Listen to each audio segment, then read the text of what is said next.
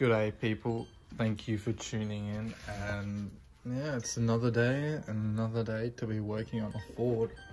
So today, kind of a big day.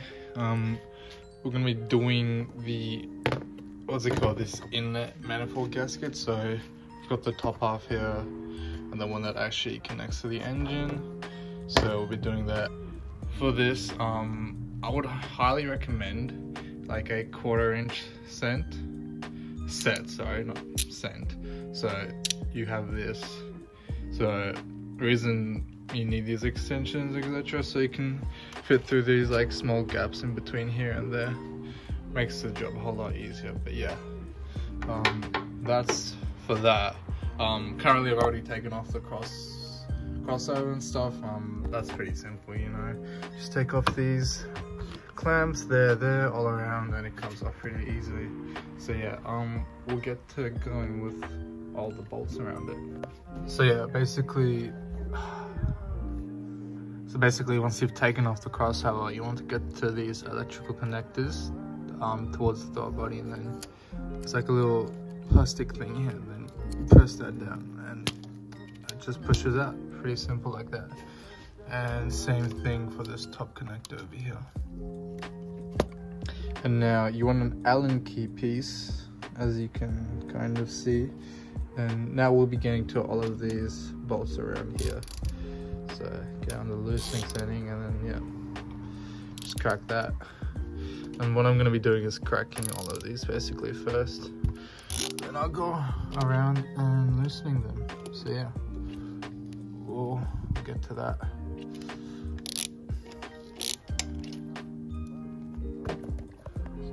So yeah, basically one bolt there, one bolt there, one bolt there, one bolt there, and this basically just bolts all the way around and in there, if you can see them. So yeah, they just all need to be done. And yeah, I'll get back to you later because I can't really record and do it at the same time. So yeah, kind of need 2 hands to do it, but yeah. So yeah, as you can see now, it's also nighttime. Not that it took me that long to take the bolts out, I just had to go eat dinner. But yeah, once you've taken all those bolts out, there should be just this one bolt there that connects the dipstick, and then another one over here, and that vacuum line. And if you take those off, it seems like this whole half piece should just be able to lift up. So yeah, we'll get to that. Alright, so just real quick, I also took off the throttle body off real quick because I was in the way, so I had to take that off. And all that really is just some Allen key bolts, which are right there. Just 4 of them, so pretty easy to take out. And yeah, hopefully now I should be able to get this top half removed now. Now, this top part will lift up, but below it is, as you know, you have your T-map sensor, and this also vacuum hose here, which I've disconnected the T-map sensor over there, but I just can't get this little hose out. So what I'm probably gonna do, instead of spending ages to try and get it out, I'm just gonna leave it there because it lifts up pretty far up, and this is all you really need to do. And yeah, we can now have a look at this gasket, which was probably in all good condition anyway. So if you have a look at it here, I keep the light on it. Yeah, the gasket was perfect. So as I thought. Usually this top half gasket, that gasket is always fine. It's always the gasket that's near this engine bay here, which is the one that's always routed. So yeah, now we'll get cracking on with the rest of the bolts, which as I've heard are a bit of a mission, as you may be struggling to even see the bolts in the first place. So all of these bolts they're hard to get to, but yeah, I'll show you how to do most of them. So one thing that would be really handy to have is a ratcheting 10mm spanner. So yeah, all of these bolts are 10mm, so yeah, if you have a 10mm ratcheting one, it'll make it a whole lot easier and save you a lot of time. But yeah, let's get cracking with these bolts now. So yeah, the first two bolts on the first cylinder, pretty simple. Just use an extension. You can get on top and in between it and behind. So yeah, that's for the first two. So yeah, second cylinder bolts, pretty easy as well. Just use the same extension, get over it and under it. Easy as that. Okay, so for the third cylinder, which is right over here, this third one, I had to use the ratcheting wrench for the top one, and the bottom one could just use the normal extension. Yeah, just with this one, there's just this metal bracket blocking it, stopping you from using this. So yeah, you're gonna need the wrench for the top one, and same business for the fourth cylinder. Wrench for the top bolt, and then you can use the extension with this ratchet for the bottom bolt. So yeah, I thought I would just show this bolt here on the fifth cylinder. That top one's easy to get to, just use a normal extension. But for this bottom one, it's a bit fiddly, so what I've had to do is use like a swivel socket. As you can see, got a bit of an extension, long socket, 10mm, and yeah, you're able to basically, gotta use a bit of force, but yeah, as you can see, you are able to spin it like that. There you go, that's spinning. So yeah, swivel socket, yeah, really useful. So yeah, for this last cylinder, top bolt, easy as it's just that bottom bolt there, which is right in the corner.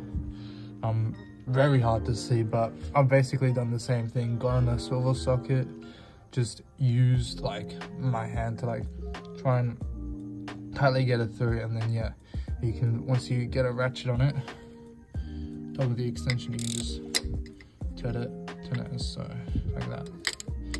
So yeah, not too bad. And once I get this undone, I'll undo all the other ones, as I only just cracked them to see that I can actually crack all of them, and then yeah, I'll undo them and the gasket should come out. Then we gotta come under the car, jack it up obviously, and there's two bolts you can either get. You can, I've been doing this one over here, which is a lot easier. For me personally, just use the 10mm wrench, and then that came off easy. Could do that one over there, a bit hard to see, but yeah, those are just a bit hard for me to get to, so I just went for this one up here, and yeah, that should be the last bolt, and the gasket should just slide out after that.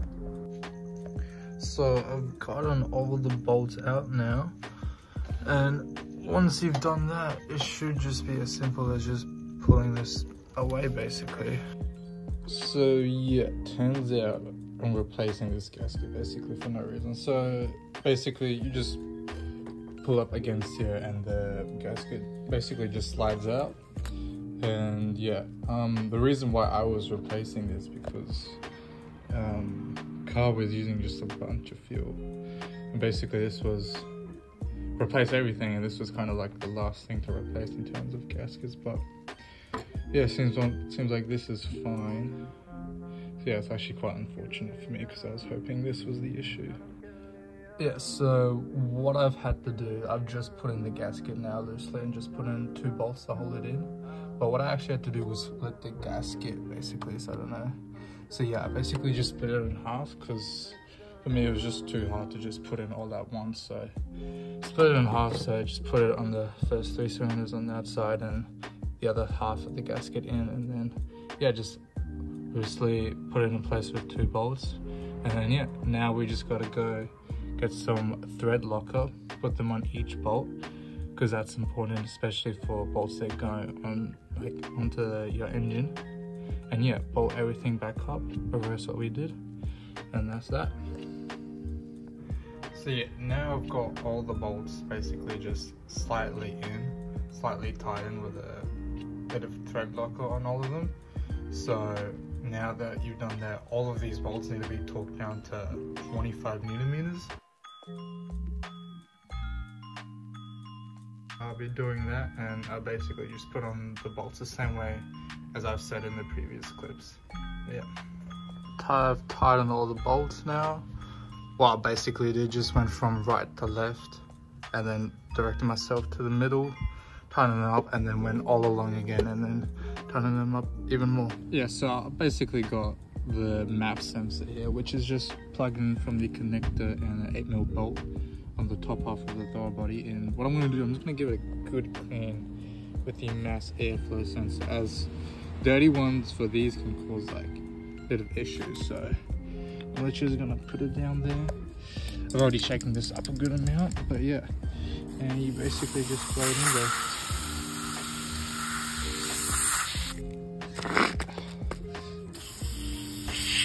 You can get into really older parts of the electrical connector parts, and yeah, just got it down with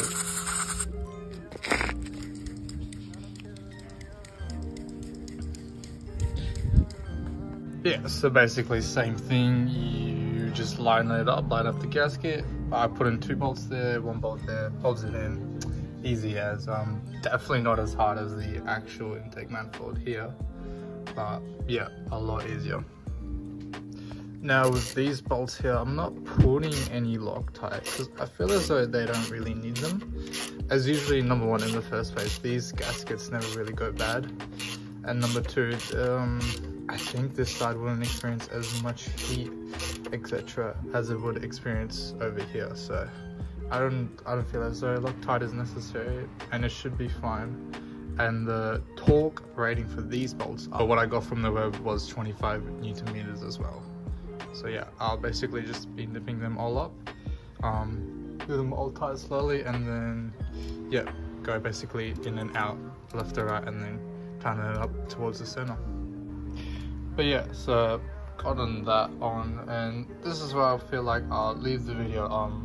Rest of the stuff, throttle body and all the crossover is pretty easy to put back on, just tying up all the piping on it. But yeah, my thoughts on the job is that it's actually not too bad, and from like what I heard on the internet, I thought this was going to be an absolute hell of a job.